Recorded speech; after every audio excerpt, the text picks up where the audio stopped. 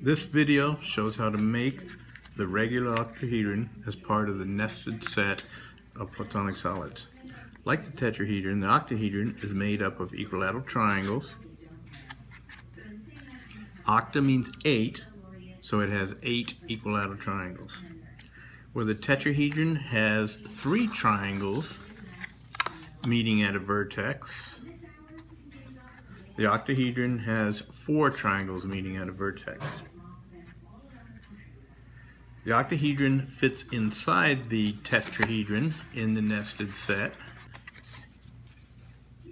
with each vertex of the octahedron at the midpoint of each edge of the tetrahedron.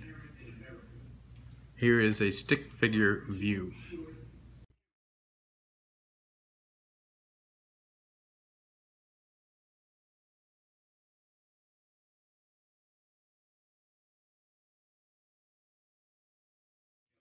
The tetrahedron's edge length is 5.6 centimeters. Cut in half, this gives an edge length of 2.8 centimeters for the octahedron.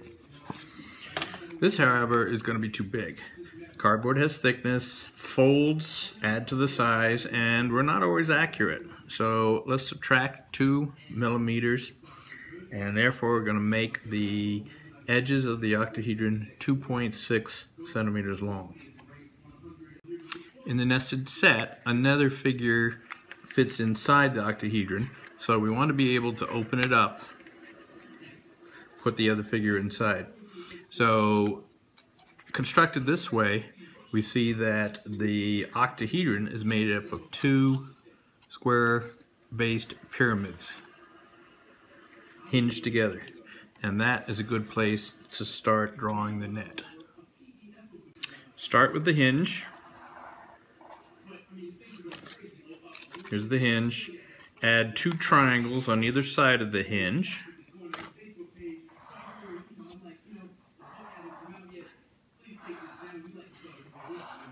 Then wrap 3 more triangles around these 2 triangles. This will give us 4 triangles on each side of the hinge. These 4 will form a pyramid.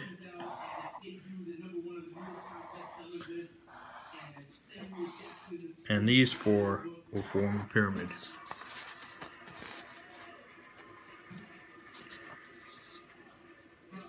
Now, to keep the octahedron closed, we need to add 2 flaps to connect the pyramids.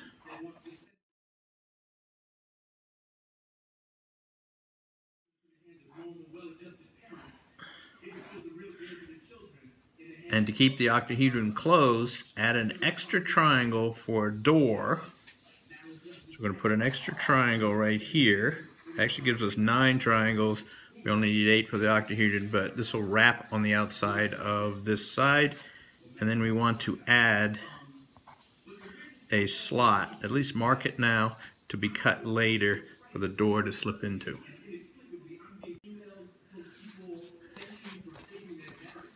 Since these are equilateral triangles, 60 degrees, forming a straight line, there's a nice long segment for us to start constructing, doing our actual construction. Take a small piece of cardboard. This will be the smallest of the nested set, so don't use a great big piece. From the edge, move up around 3 centimeters and draw a segment.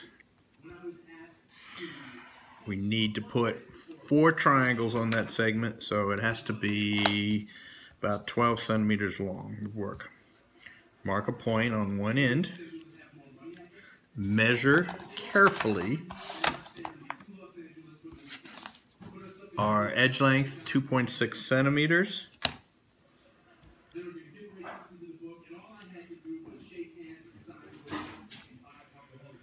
And we're going to use this to construct the whole figure. Open your compass to that length and construct the 8 equilateral triangles, 9 counting the door.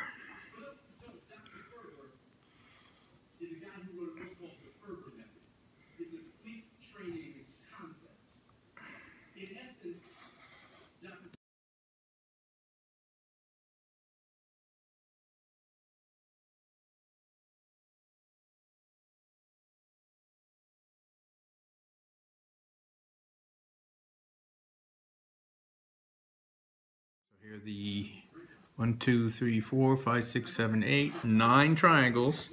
This one will be the door. And we want to add mark a segment on this side that we will cut later for the door to slide into. Add the flaps.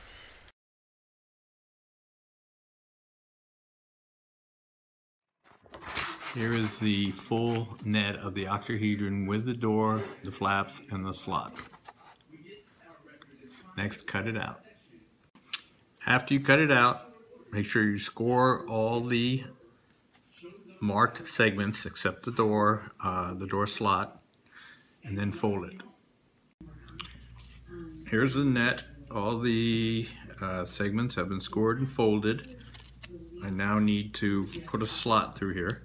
In my classroom, I have one knife that I keep at the front of the classroom, and I have my students bring their projects up and just make a slice, open up the slot, and it's ready for the students to glue.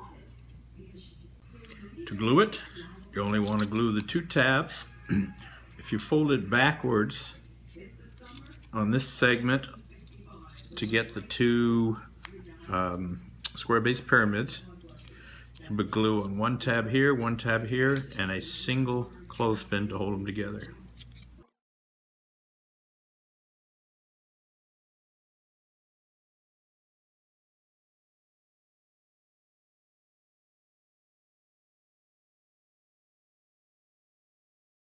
And pin them closed, set it aside. Wait until the glue dries, and open it up. Don't forget to put your initials inside in ink. Then you can test to make sure it closes. Put the flap inside the slot, and you should have a nice octahedron that opens up for another figure inside.